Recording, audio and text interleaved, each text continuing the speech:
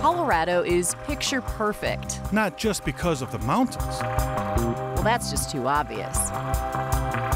Yeah, we call it the Tibetan prayer flip-flop. Charlie, Delta, whoa!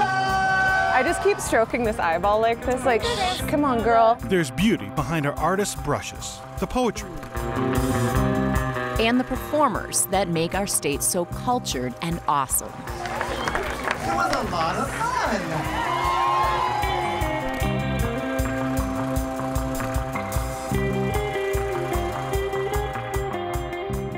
Hi, welcome to the 9 News Art Special. I'm Nelson Garcia. And I'm the not super comfortable in front of the camera Ann Herbst. We're in Denver's Rhino Arts District, surrounded by these incredible murals. Ann and I are about to introduce you to a bunch of people who, through their art, make the places in Colorado interesting. Like, let's take Creede, Colorado, for instance. Have you ever heard of it? It's one of my favorite places after covering this story. Small towns are notorious for their characters. It's a poodle in the doodle. They're also known for old-fashioned ideas, like talking to neighbors. Better than Facebook. It's still a thing here in Creede, Colorado. If we're going to argue about something, we'll just put it aside and talk about the weather in Creede.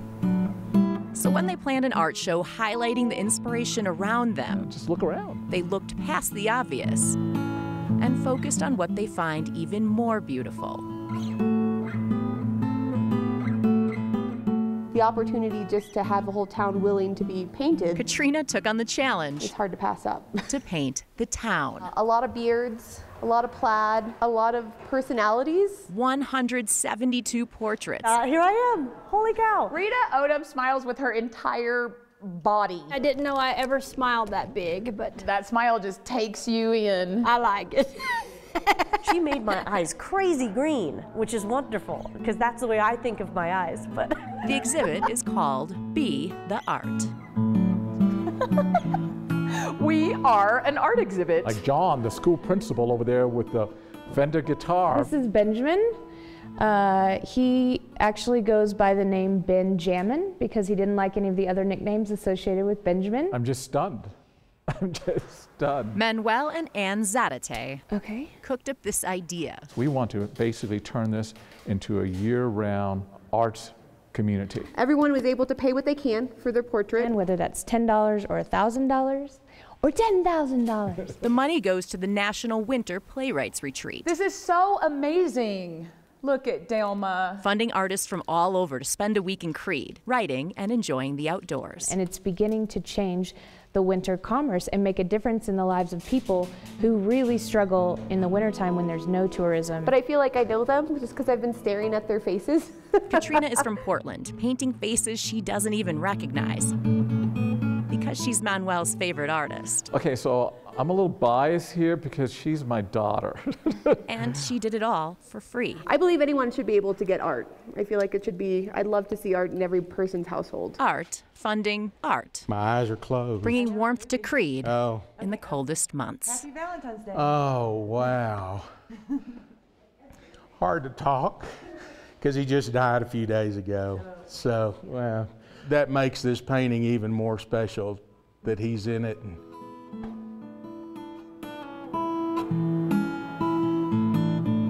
I think that everybody here has Creede in common more than whatever our differences might be. Just an appreciation for everybody in this town. To me, this is about what America should be about. It's America. You know, America. smiling through differences, helping each other, and loving their dogs, of course.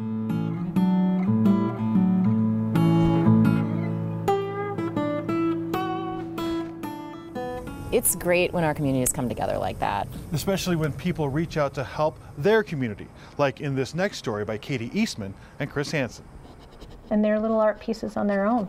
I mean, they're beautifully made. Layers of a painting include lines, shape, It'd be really bad if I misspelled something. and texture.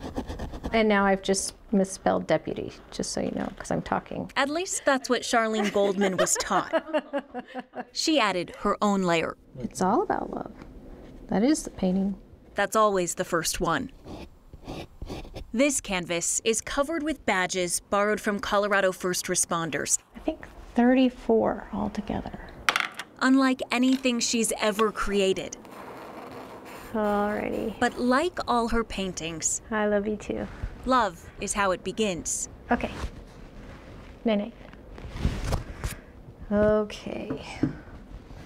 And she really catches the, Charlene fell for Mark 3 years ago. what's the word I'm looking for? You know, the emotion or the atmosphere of the moment. A painting of his police motorcycle meant I love you. And I had no idea she was going to paint it. She saw beauty. They're exquisite. Where he saw routine. I was the 86th person hired in 1982. I never looked at it as art. It's something that I'm proud of and always have been. Because, you know, we earned it. But I never looked at it as art, and she sees art in everything. Even on days like this when beauty is tough to see. I still feel the emotion, you know, every time I think about it.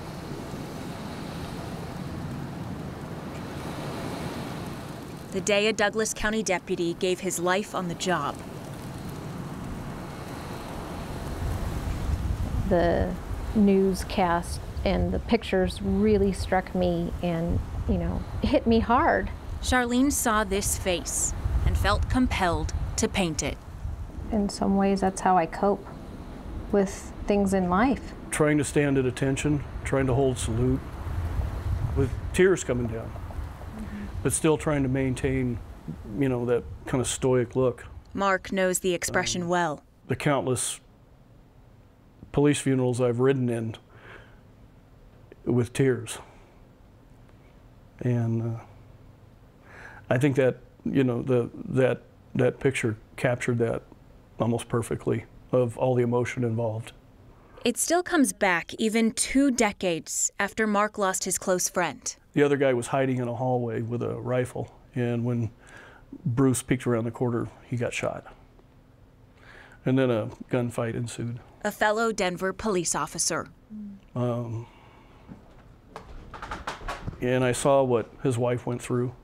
That was a lot of motivation why the Fallen Hero Foundation, I think, is a wonderful thing. These people help make the world go round. This painting is for them, to raise money for the families left behind. But you can't dwell on it or nothing's going to get done. You're just going to cry. There is more than one layer of love in Charlene's painting. I just want to pay homage to those who gave up their badges. The love of art itself. I certainly wouldn't be doing it if I didn't love it. Love of the man who inspired it. It's a piece of your heart that you're giving away. And a love for the person behind every badge. It's something personal that, you know, she's given from her heart. From paintbrushes to pen on paper, there are so many ways to express yourself. The people that Amma, Arthur, Ozma, and I met in our next story create their art using written words and life experiences most of us can't imagine. What's wrong with him, they all say. Well, they never spent a homeless day. Though they're just words. It's tough, I'll tell you, but press on, because from the spirit your strength is drawn. These words come from somewhere unexpected.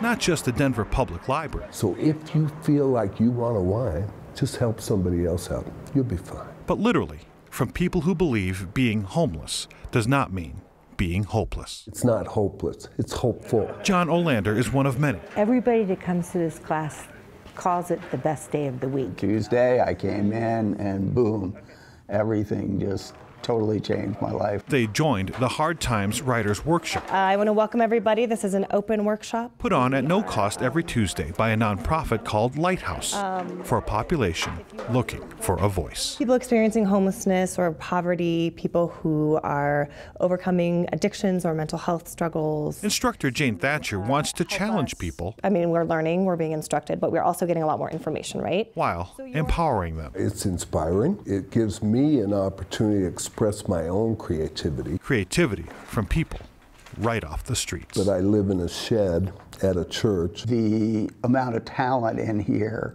is just so much more than you could ever imagine. I've never written before. I'm almost 65 years old. Manifested from some who never knew they had these words in them. The time has come that I have feared to bid Mom a final adieu. Really nice bifurcated pills. and sell them at the counters for an obscene amount of Walk, bills. dance, lay, or stand in that light. No, you are. Simply be. And when they come here, they say it's not just their writing skills that grow. I'm actually trying to write a memoir. Deb Barris says her confidence grows.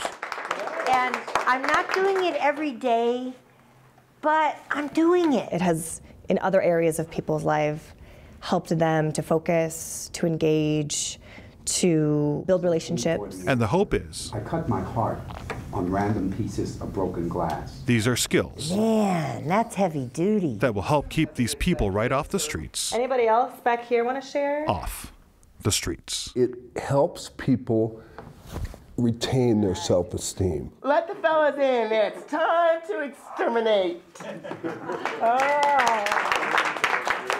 That happened to me this morning. Forget about the past, because it won't last. It's already gone, and it left fast. Turning their wrongs into rights. About what's there for people that are homeless, it's cathartic.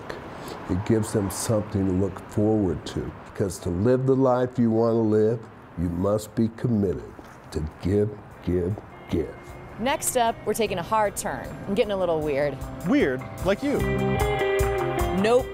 Weird like an art installation made of flip-flops weird. Stay with us. One of the things we wanted to do here was to deal with the tragic loss of flip-flops in Boulder Creek.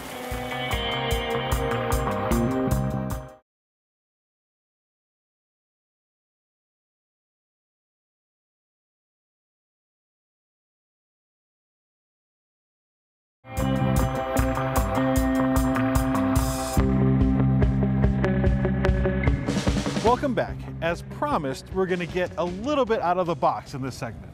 Noel Brennan's gonna take you to Boulder, where flip-flops are so much more than the things I wear when I'm feeling too lazy to tie my shoes.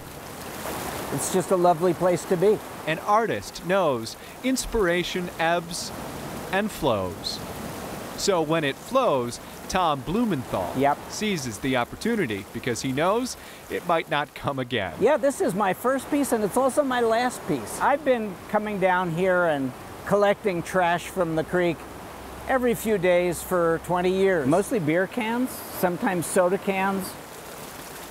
But for some reason, I started collecting the shoes, the flip-flops mostly. Stray flip-flops. All of these flip-flops washed up right here. Now strung together from trees along Boulder Creek. Yeah, we call it the Tibetan prayer flip-flop. One of the things we wanted to do here was to deal with the tragic loss of flip-flops in Boulder Creek. 231 swept away, saved by Tom. This is like your children, you know, you can't pick a favorite flip-flop. Just what you'd expect a sandal savior to say. Oh, some of them have really fallen apart. Well, here's a couple of pink ones, and this one, look at the shiny stuff on here. That's pretty impressive. Look at the thickness of that one. It's made of, I don't know what. It's a lot of it, though. Tom would never wear any of these. I hate having anything between my toes. But he gets a kick out of displaying them and playing artist for a day. Actually, my wife is an accomplished artist.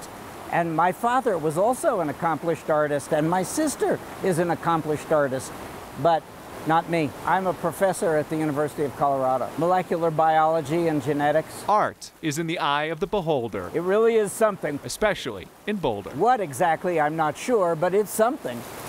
Our next story takes place right here in Rhino. Right here. Right here. Right here. Where a group called the Ladies Fancy Work Society was putting up a mural of their own.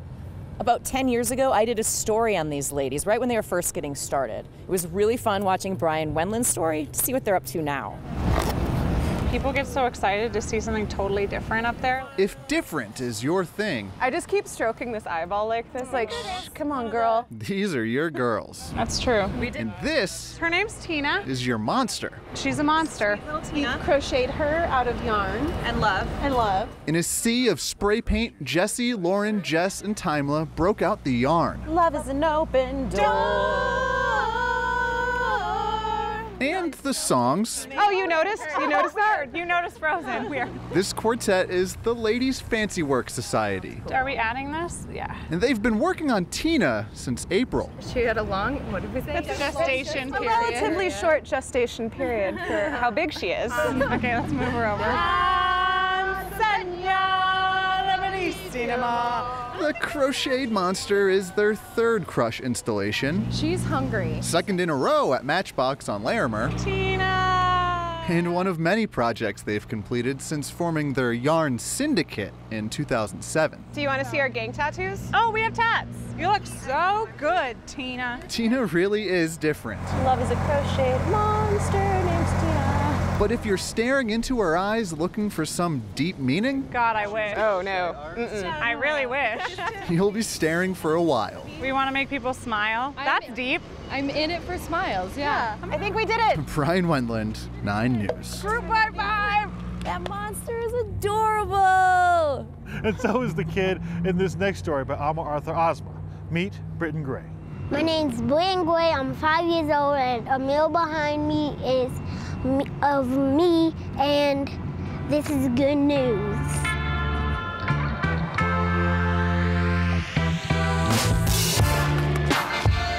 It's pretty cool that I have a meal and it's big. My face is just the right size, and my shape's the right size. My mom said, well, and my dad said, that's ginormous, and my grandpa said nothing. Probably on Saturday I'm gonna have a play day with one of my friends, and I'm probably gonna say to my mom, can you take me to the mail so I can show my friends? Left, right. I think I'm a celebrity because I have a meal, and soon people are gonna become seeing it, and soon I'm gonna be signing autographs. You will go down with the camera. Shows my personality. What's your personality? My personality is like, I pretty much don't know yet. I like that I have a meal. Good, pretty good. I love that kid. That's one of my favorite stories I've seen this year. But you've got a favorite that you've done though, right? Yep, and that's coming up next.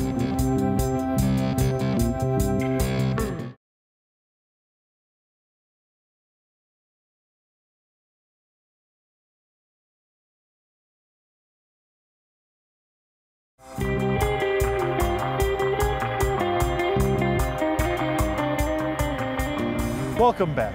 So Anne, this is one of your favorites. Yeah, and I'm gonna come right out and say it. It's about a local drag queen, and I'll never forget her and the things she's doing to help our community. Tonight's gonna be a great show. I mean, it's sold out. Finding your place in this world can take a while.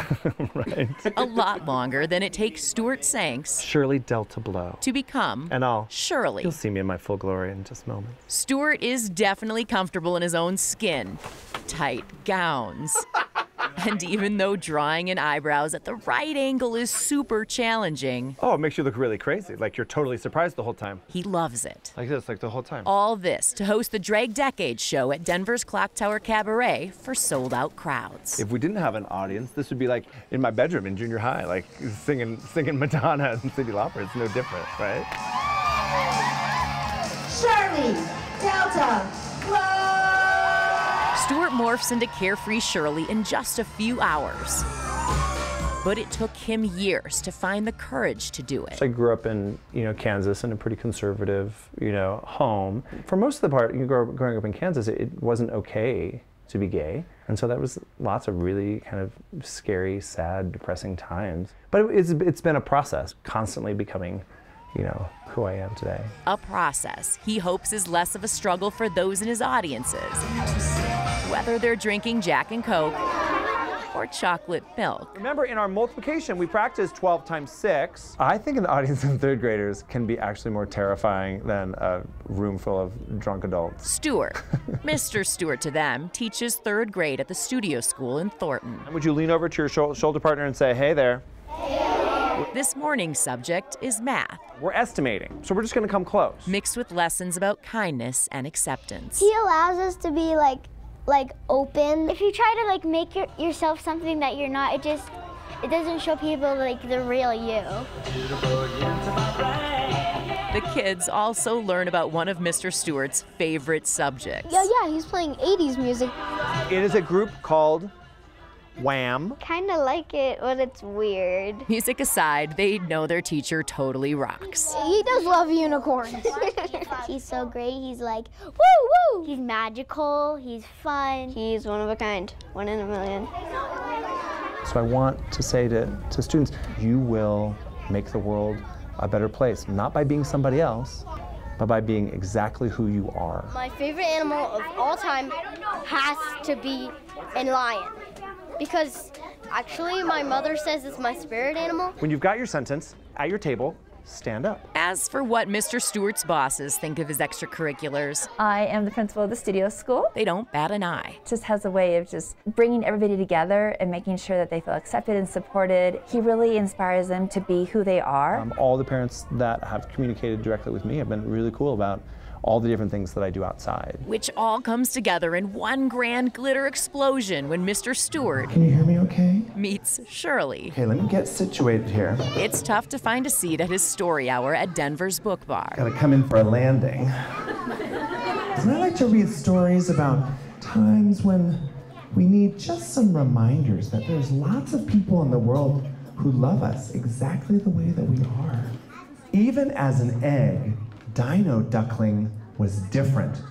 Boom, boom, crunch. The audience is younger and maybe a little less attentive.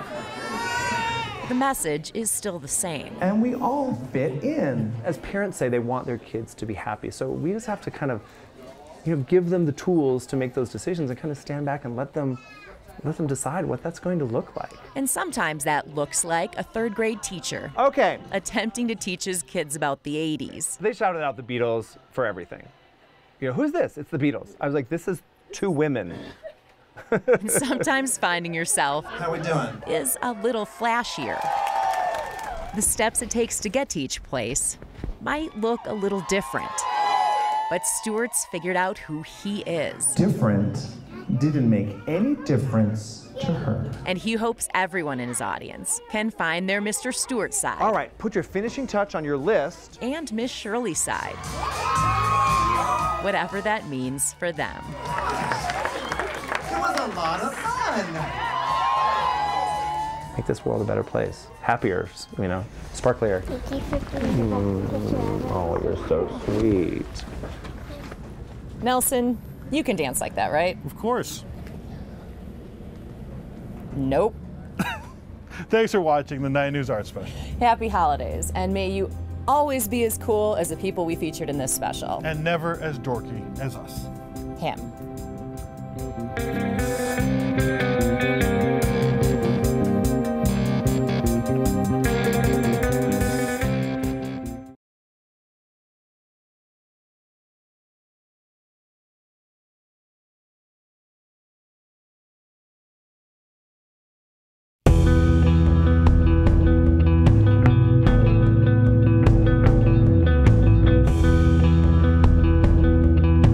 This is the flag I was telling you about.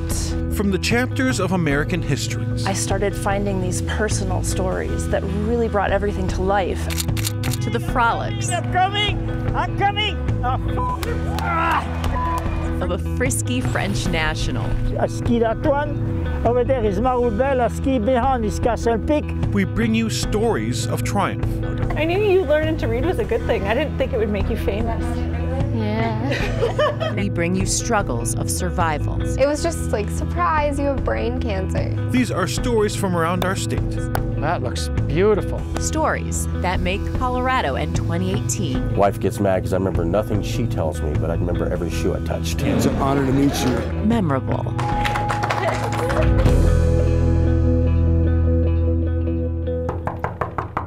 Nelson, it's time to shoot the Storytellers special. Is that time of year already? Wow, another year has gone by, and as always, you look another year younger. I wish I could say the same for you. Thanks. Our first story is about a man who's 94 years old and a part of American history. Tucked away in a home near the top of Lookout Mountain, my memorabilia room is a place full of history. Right at Camp Hale at that time. A place full of the story of Dick Over. Those are things that have been honoring me, I guess. Honors for what he did as a member of the Army's 10th Mountain Division during World War II, forged in the Colorado mountains at Camp Hale near Leadville. In order to defend this country, we would have to have mountain troops trained for winter combat. And we were very successful. So successful. So right up here, we've got some of the oral histories. The Denver Public Library has become a repository of memorabilia. This row, and then this side. For the 10th Mountain Division. I really think that everything here does have historical value. Kelly Schmidt is the archivist of it all. The 10th Mountain Division was incredibly talented. They taught soldiers how to fight on skis. I started finding these personal stories that really brought everything to life.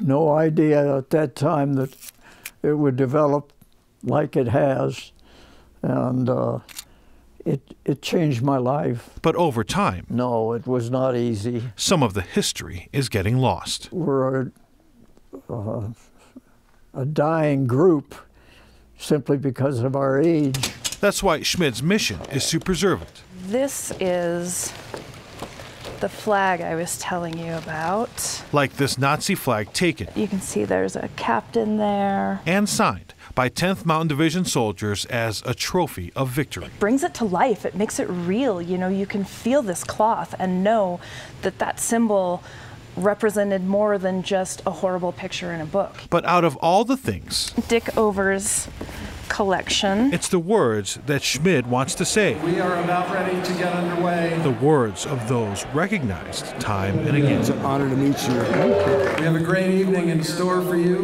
one that's filled with countless stories guaranteed to both inspire and entertain. The words of the people who are history. Here are two of them in real life, real time, right here. Colonel Gregory Anderson is a deputy commander of the current 10th Mountain Division, living the legacy that Over helped build. The division just returned back from Iraq, where we were supporting operations to defeat ISIS. Though veterans like Over How are you tonight? Hanging in there. Man, you're an inspiration. can be honored at events like the Colorado Museum Snow Sports Hall of Fame. You copycat. Preserving their stories in their words is important. It's a source of courage. Hey, people have done worse. We can do this. Right now, I'm going to show you the oral history collection that we've just had digitized. Last year, Schmid won a grant. Experiencing what they saw, what they heard directly through them. To digitize the oral histories of the 10th Mountain Division. We dug our guns in. There was snow in the ground. They are making these stories available online. And the whole dock area was pretty well bombed out. So this part of history will never be lost. And that's the time when they'd taken the blankets out of our packs in order to wrap the dead. Stories from soldiers and a few from loved ones. She talks about her time during World War II while her husband was away. First, when he walked in, I almost died because he was so handsome. A type of history that is experienced. His head was blown open like a watermelon out here. And his brother came by later and said, "That's my brother." There were moments when he would stop and you could hear his voice crack and you knew he was trying not to break down in tears. The good against evil. Because not everyone can meet history face to face. We haven't forgotten it. With photojournalist Mike Grady, Nelson Garcia, 9 News. Here we are in the glorious 9 News break room, where we often share books on this little card here. What was the last book that you've read, Anne? The Art of War? Because that's what it's like being around you all the time. Then you must have read The Art of Lame. Our next story is about a girl who doesn't take reading for granted. In the first chapter of this mystery, the scene is set, the characters revealed, the answers in the clues, as long as you know how to read them. Solving Ruth's mystery It begins with sexy celebrities. Big Tilton! And like any good mystery, there's a red herring. One misleading clue that throws everyone off the case. Her mom's seen it happen. She's such a smart young woman, and people don't expect that. I'm sure a lot of people don't expect that. People got distracted by Ruth's Down syndrome. Big Tilton. 6 minutes in life. And assumed reading wasn't for her. The country superstar. Of course they were wrong and missed the most obvious hint. Ooh, I love cameras. I don't love cameras. No. She is the one that wants to be the movie star. But in chapter 2, Lisa Tischer pieces together that unlikely part of the puzzle. I get to figure out everybody's mystery and try to figure out, you know, what you have and how do I make that grow. Oh, let's see. Yeah. Which one do you want? Lisa met Ruth as a 6th grader. You ready? She began the detective work right away. And see what it says. While the investigating is different for every kid, can I hear your voice? The promise is always the same. Every kid will read. It's an M, so what's it gonna say? Lisa read Ruth's clues. From her love of Blake Shelton to her movie star dreams. She wanted to read about actors and actresses, and she wanted to be, you know, go read all the celebrity magazines. Sure, if that's what you want to do, okay, I'll teach you how to read those things. And in chapter 3, more than a decade later, Ruth's mystery is better than solved. Hi. Hey, girly. Hey, how are you, Ruth? I brought you some flowers. I heard you were an important lady. Once a month on Saturdays, Ruth is the star of Storytime at Book Bar. Lisa came to watch her student shine. From far away, the earth looks so small. The once shy 12-year-old would make Blake Shelton proud. I knew you learning to read was a good thing. I didn't think it would make you famous. Yeah. Now, she's a confident and well-read 23-year-old. Whee! I love playing kids with my friends. Ruth reads to kids who have yet to solve their mysteries. But I can hear them. The clues are all here. Ruth knows how to read them, and so will they. I hope that they'll look at her and say, I can do that too. The end. With photojournalist Ann Herbst, Katie Eastman, 9 News. Coming up next, a story about an unfamiliar game making rounds in Denver. It's quite a Zen-like game in some ways. And a story about a man who's conquered the mountains. Many people say, hey, Jacques, you must read the book. Yeah, read the book. I don't have no time to read a book.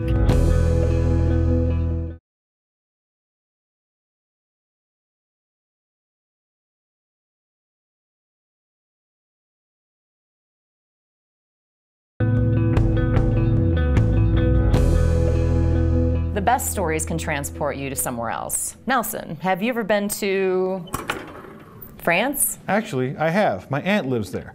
Our next story is actually about a guy they call Frenchie. Okay, no problem. Everybody follow me. Get ready for a gnarly ride. This dude rips. I'm Jacques, they call me Frenchie. I am 41 years old, each leg. Egal 82. People have been chasing this old man in the mountains around Aspen since he moved here from France in the 70s. Over there is Sopus, I ski that one. Over there is Maroubel, I ski behind is Castle Peak. I ski a lot of mountain. 82 years old, Jacques keeps moving. He ditched his filter a long time ago. Yeah, stop, sure he stopped, but I love it. And I kick my ass and I climb a lot of mountain. Sure, he can ride, but his charisma is what got the attention of Carbondale filmmaker Michelle Smith. Oh, I love Michelle. Too bad she's married. He says every time you laugh, you add 1 extra year to your life. She wants to do something about an old guy who keeps moving. 5 Point Film Festival's Night of Stoke is the kind of evening you rock chacos instead of heels. They're 82 years old. Here, I found her. Jacques, the love of your life. Michelle, and Jacques' new friend are in the house for a screening of Michelle's film, The Frenchie. a tale too big for one person to tell. Many people say, hey, Jacques, you must write a book. Yeah, write the book, write the book. I don't have no time to write a book. She did that, and that is like a book. My dad actually passed away suddenly from sudden cardiac arrest about 2 years ago, and I was worried about the aging process, and you know, and then you meet somebody like Jacques who you know, acts like he's 41 years old in each leg. More muscle. A lot of the pull for telling the story for me was just to show that you don't have to worry about getting old and live life and have fun and laugh a lot. As the movie wraps up, Michelle steps into the spotlight, and Jacques... I'm coming! Frenchie's climbed all those mountains. This little guy? Psh, no problem.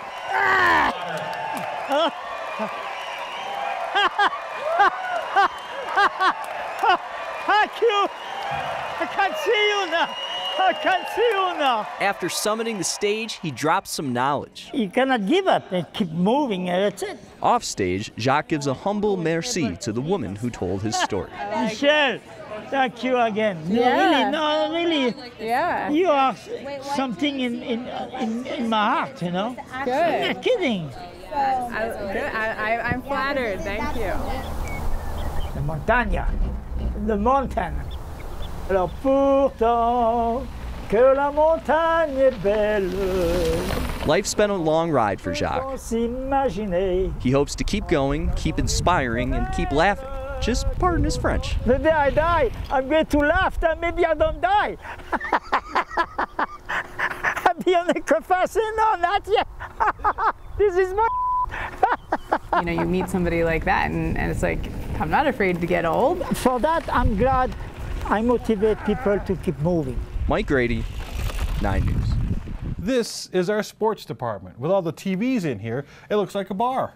I don't know what kind of bar you're going to, but I bet they never show croquet on these screens. Not even the World Championships? Not even those. Our next story is about the not-so-popular sport finding a home in Denver. What's to not like about being in this park? This is croquet paradise in here. Stillness, interrupted only by a few meditative clicks. It's quite a Zen-like game in some ways. A perfect time to play a centuries-old sport. That looks good right there. Where athletes do fancy things like quote famous poets. Emily Dickinson said, "I dwell in possibility." Players treat each other with grace. That looks beautiful. And speak in hushed tones. Ready to get your butt kicked? Okay, not really. Woo! Oh! A few times a week, the Denver Croquet Club takes over a small lawn in Wash Park. Nice hoop. To compete for points. Great hit. And occasionally, loudest player. Who's the loudest person here? Judy. Daniel's the loudest person here. She doesn't know what she's talking about. Daniel, Judy, and about 50 others make up this club that plays under the summer sun. I'm out here a lot, and I'm Greek, so I tan well, so that's mostly it.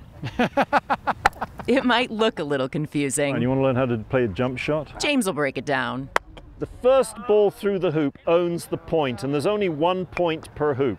Once that hoop is scored, everybody goes on to the next one. This is the George Bush version of croquet. No one gets left behind. Everyone gets a turn, but for Daniel... How's my hair? This ain't amateur hour. This guy in the tank top is the number 20 ranked guy in the country. So that's pretty good, pretty quick. I worked really hard at it. So I stayed down in West Palm Beach for about 5 months, living in a cheap hotel, and I trained 6 to 9 hours a day, 7 days a week, including Thanksgiving and Christmas. The group welcomes players of Daniel's caliber. Nice shot. And anyone else, really. We love playing the game. We love sharing it with people. I've known people playing it in their 90s.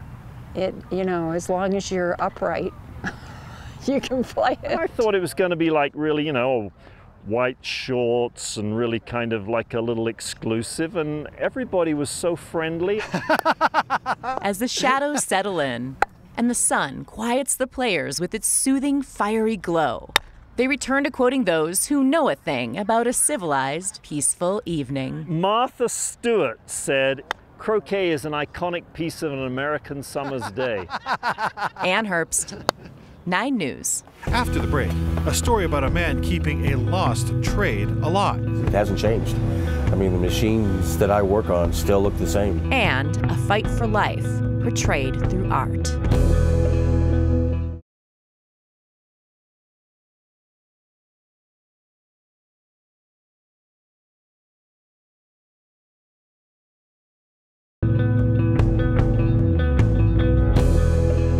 Welcome back. In our business, we often find ourselves telling stories that are difficult to tell, but they are a part of real life. Our next story is about a woman using art to share a compelling, personal struggle. I feel American, but I'm Congolese. That is the blood that runs through my veins. A life in the shadows is still a life with a story to tell. I'm a world citizen at this point. I'm an immigrant. But who isn't an immigrant? Artist Donna Larita has always believed that. It's important to be able to share your story, even though it's hard. Every person in her project, the Lithuanian lives in Louisville, is an immigrant or refugee. But 6 months ago, that changed. Yeah, good. All right. And she found out someone she's known for a long time was living in a shadow, too. I'd like to know your story. The interview session with this photo subject is different. I'm really nervous. You are? Yeah, kind of. I really want some mint gum. This is her daughter. You aren't going to have gum in an interview, sorry. While there are plenty of pictures of Giulietta around her room, the one her mom plans to take serves another purpose. It was just like, surprise, you have brain cancer. And just like that, everything changed. Nobody wants to talk about anybody with cancer, let alone their child or a young adult, you know? It's just so unfair. And yet, it's here. Brain cancer is not fair. It never is. You've got it all. You've got it all. I loved my life. It was just perfect. The statistics of survival for glioblastoma are scary, but Jules will not be silenced by cancer.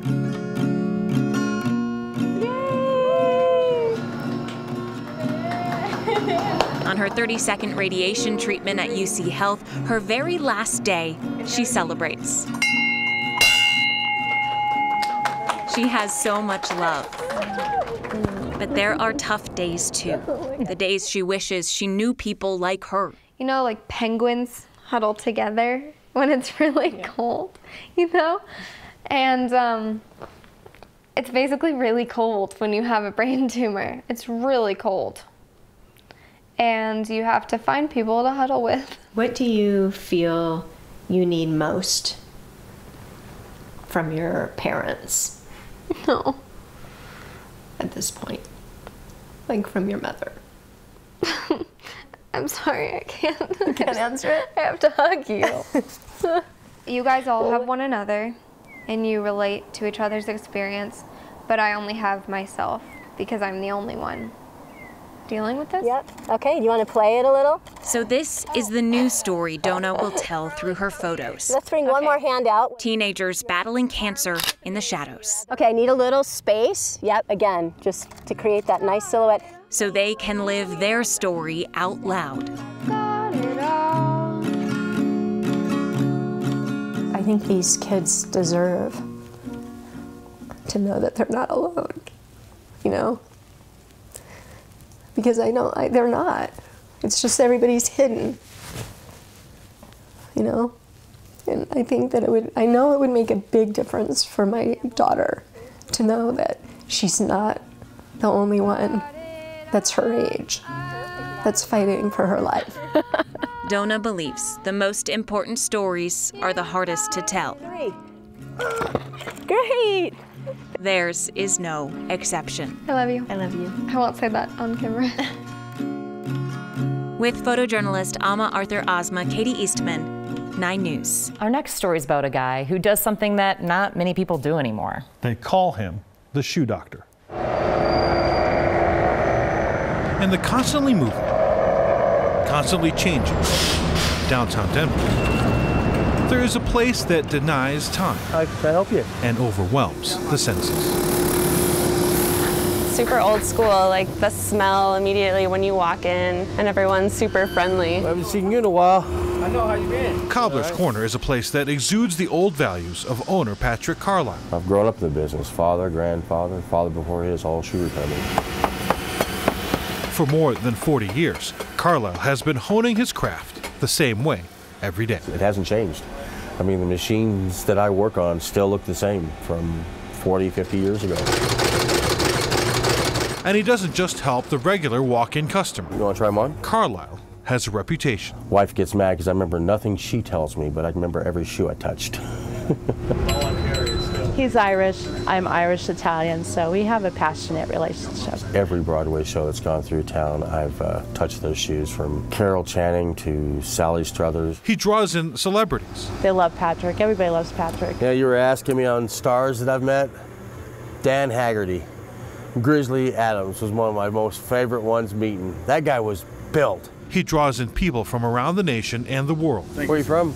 New Zealand. Because he is known as the shoe doctor. I guess the theater kind of started calling me that because some of the stuff they bring in would just be completely shot. But not completely hopeless. It's an art. You know, it's a flow. It's a steady living and a dying trade. I think that's part of what makes Patrick rare. His story kind of rare is that it's falling away. In a constantly moving, constantly changing world, one constant remains. I think we saved the show. What size?